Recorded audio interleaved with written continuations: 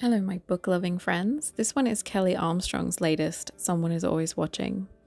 When they were kids, obedient Blythe and bad boy Tucker became best friends when they got revenge on their babysitter by throwing a rock through her car window. It's an act that forges an unbreakable bond, but recent events have them pretending to keep their distance.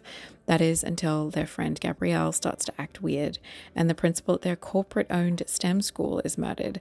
Can Blythe, Tucker, and their friends figure out what's really going on, and can they even trust their own families?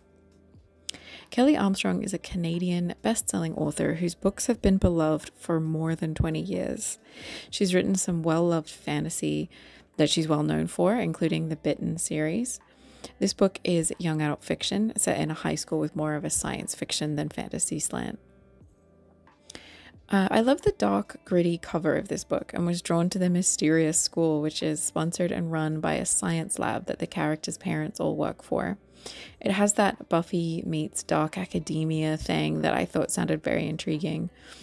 You know fairly early on that there must be some kind of shady program going on with the school, and they're doing something to the students, creating a curious mystery that you find yourself invested in. I also liked the lead characters, the group of high school friends who've known each other for years, each with their own little story that we unravel in the course of the book. It's a great setup for the book, and I wanted to like this one, but as it goes forward, the plot falters a little bit, losing its way and not offering much in the way of twists and turns that we didn't see coming.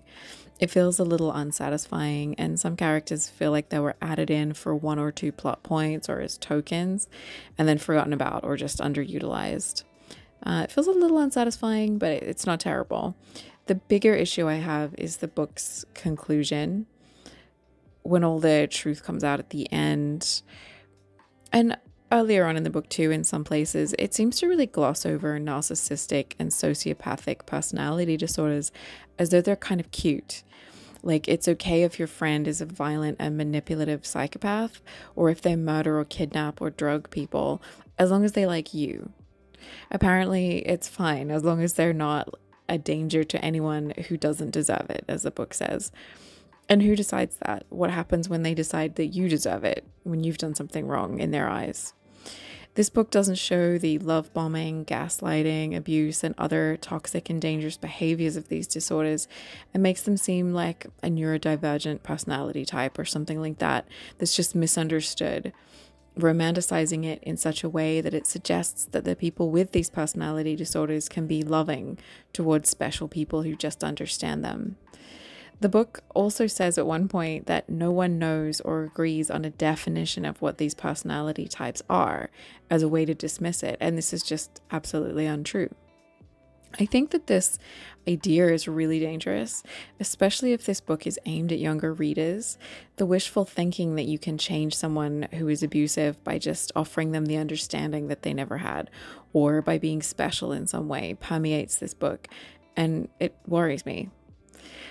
This book contains murder, violence, trauma, mind control, mental health issues, abusive relationships, a kidnapping, and it also mentions pedophilia and sexual assault. So I was initially thinking that I should suggest a trigger warning, maybe.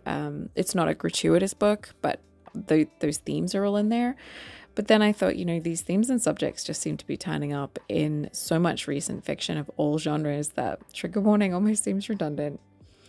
But yeah, on the whole, this is not a badly written book. I didn't hate it. It has, a couple of flaws, but it's not terrible. But the message that narcissists and sociopaths are just misunderstood and that murder is okay if you didn't really mean it just seems like a bit questionable, especially if it is meant to be aimed at a high school age range. So yeah, but thank you to the publisher for the copy of this one so I could review it and share it with you guys.